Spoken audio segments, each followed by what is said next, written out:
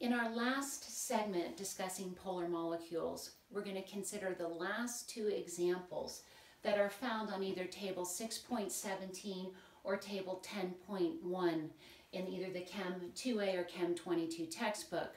So if you don't have your textbook out and open, now would be a good time to do so. Let's take a look at the example of sulfur dioxide. If we draw the Lewis dot structure for sulfur dioxide, it has 18 valence electrons. We're going to see that we could come up with two different resonance structures for the molecule.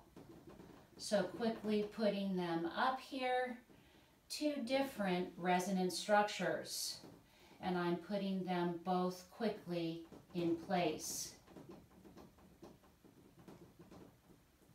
And examining these resonance structures, we can see that they are equivalent or identical to each other. You simply take one, lift it up, flip it over, and you generate the other. So either structure can be used to evaluate what the overall shape of sulfur dioxide is, and then a discussion of polarity, whether or not sulfur dioxide is a polar or nonpolar molecule. So looking at this one resonance structure for sulfur dioxide, I see that I have one, let's make that pop in red, I think that'll be a little brighter. I see I have 1, 2, 3 electron groups around the sulfur atom. Remember that electron groups can either be single covalent bonds or multiple covalent bonds or lone electron groups, and we have all three of these present in the sulfur dioxide molecule. If there are 3 electron groups present, then those electron groups, in order to maximize their distance apart, because of electron-electron repulsion, they will again assume a trigonal planar geometry, as we saw in the previous example with formaldehyde. So I can redraw the sulfur dioxide molecule now with a knowledge of what the actual shape of the molecule looks like. So I'm redrawing sulfur dioxide, showing its trigonal planar electron group geometry. Bond angles are determined directly from the electron group geometry. So we know that we have bond angles here of 120 degrees. All of these we could indicate as 120 degrees. Actually, I should clarify, bond angles are limited to atoms that are bonded together. So we'll put that bond angle of 120 degrees here because that is in fact the only angle that we see in the molecule. So bond angles 120 degrees, although not seen, these other bond angles would be 120 degrees as well.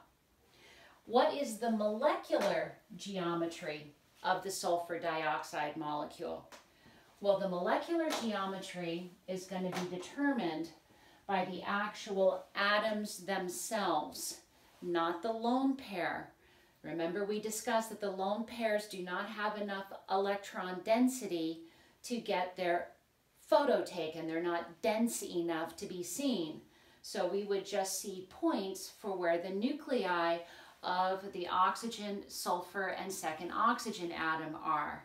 So removing this lone pair so that we can focus on the molecular shape of sulfur dioxide, I see that the name that's given to this shape, descriptive of what we're looking at here, is the bent shape. So again, we see this term bent, this time associated with trigonal planar geometry, where we have one lone electron group and 2 bonding groups, resulting in a bent shape. And now we need to examine whether or not sulfur dioxide is a polar molecule or not? Would we consider it a dipole? In order to be a dipole, it has to have polar covalent bonds, and it also has to have a non-symmetrical shape. So in order to evaluate polarity, and removing the bond angles here for a moment so that our picture is less cluttered, in order to evaluate polarity, we need to take a look at electronegativity. Oxygen has an electronegativity of 3.5. Sulfur is directly below it in family 6A and has an electronegativity of 2.5. So looking at that difference in electronegativity, we see that the difference is 1, placing it squarely in the polar covalent bond range, and we can indicate as a result of that, that yes, these bonds are polar covalent bonds. Oxygen is the more electronegative atom, so we're putting a partial negative on each of the oxygens. Sulfur, partially positive. So we've established that yes, it has polar covalent bonds, and now we want to take a look at the overall shape of the molecule. So removing the electronegativity values here so that my picture is not quite so cluttered. Removing that, and now just looking at the molecule and examining the partial charge distribution.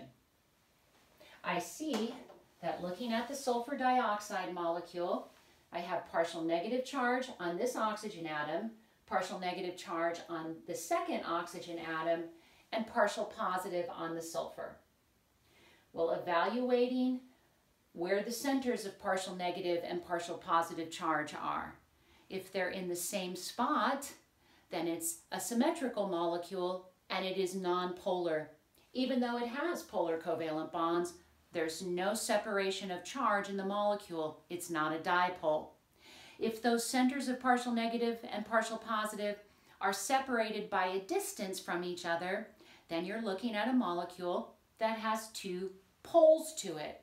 One end partially negative, the other end partially positive. So partial negative charge on the oxygen, partial negative charge on the oxygen. The center of partial negative charge would be directly between the line connecting the 2 oxygen atoms. The center of partial positive charge, well, the only place that's partially positive in this molecule is the sulfur atom. So I'm having to move my hand to point to the center of partial positive charge. That means there's a separation, a distance between the center of partial negative charge and the center of partial positive charge. Therefore, sulfur dioxide is a polar molecule. And I'm going to fill in here that is a polar molecule because it has polar covalent bonds and it is not symmetrical, abbreviating symmetrical. Therefore, the centers of partial positive and partial negative charge in sulfur dioxide are split from each other. It's a dipole. Let's take a look at one last example, and that is the example of carbon dioxide. And while I'm erasing the board, you can take a moment and draw the Lewis dot structure for carbon dioxide. So while I'm doing that, erasing the board, hopefully you can quickly sketch the structure for carbon dioxide.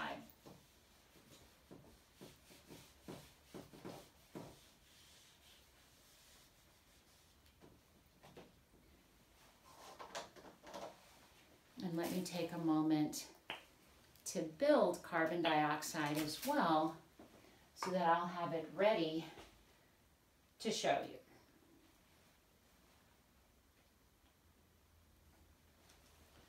Okay, carbon dioxide has 16 valence electrons, and drawing the Lewis dot structure for carbon dioxide, we're going to see that in order to give every atom an octet and have the correct number of valence electrons, we're going to have to show double bonds between carbon and each one of the oxygens.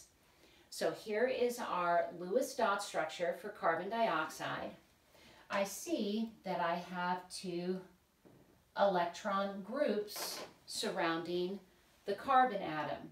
Yes, there are a total of 4 covalent bonds, but multiple bonds count as single bonds for VSEPR theory. So we're looking at 2 electron groups around the central carbon atom. And what do those 2 electron groups do to maximize their distance apart from each other? We see that information on the tables, either 6.17 or 10.1. We see that those electron groups will repel 180 degrees apart from each other and assume a linear electron group geometry with bond angles of 180 degrees. So our Lewis structure is in fact a good structure for the actual shape of the carbon dioxide molecule. It is in fact a linear molecule, and it has bond angles of 180 degrees. So the molecule is linear, and showing you a model of carbon dioxide, I have built this.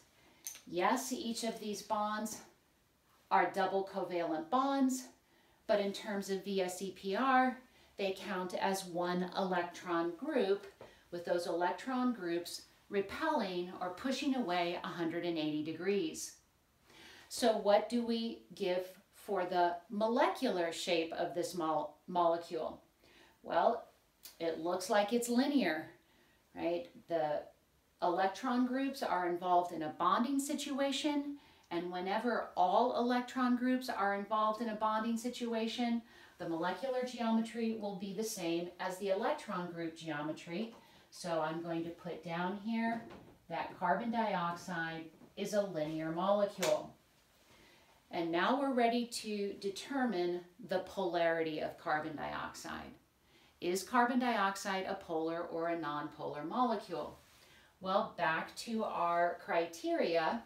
Does carbon dioxide have polar covalent bonds? Does it have a non-symmetrical shape?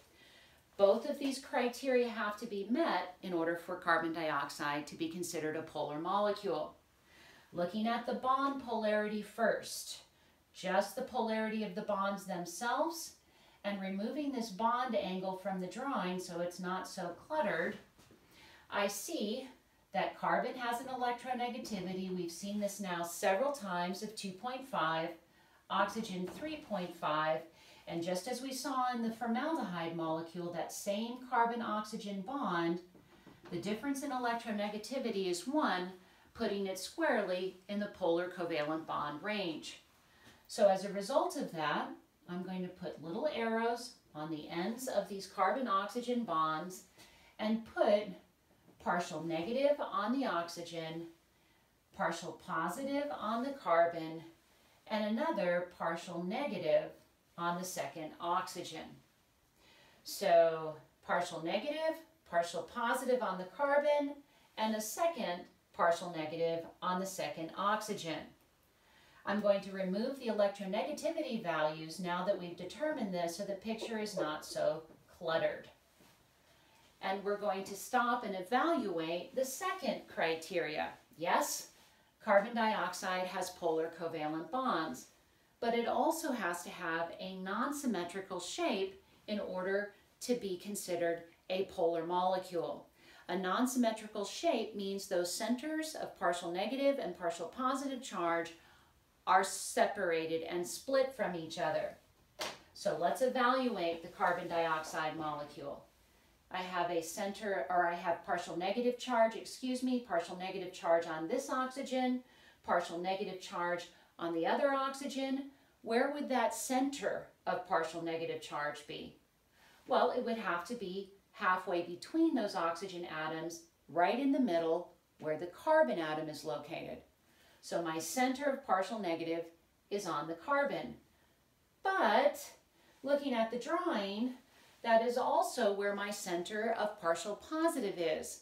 Carbon is the only atom showing partial positive charge. So I have a center of partial positive charge on the carbon, and I have a center of partial negative charge halfway between the two oxygen atoms, also on the carbon. Whenever you have a situation where the center of partial positive charge and the center of partial negative charge are at the same spot in the molecule, you do not have a charge separation within it, therefore it cannot be a polar molecule. So I am going to write here, right, no, for the second criteria, and say that carbon dioxide is a nonpolar molecule, and I kind of did not write that correctly, so let's try that again. Carbon dioxide is a nonpolar molecule. Why? Because even though it has polar covalent bonds, it has PCBs, but, and this is a big but, it is symmetrical. It is symmetrical. Therefore, the centers of partial negative and partial positive charge coincide. They are not separated from each other. They are at the same spot. They coincide, and carbon dioxide is a non-polar molecule.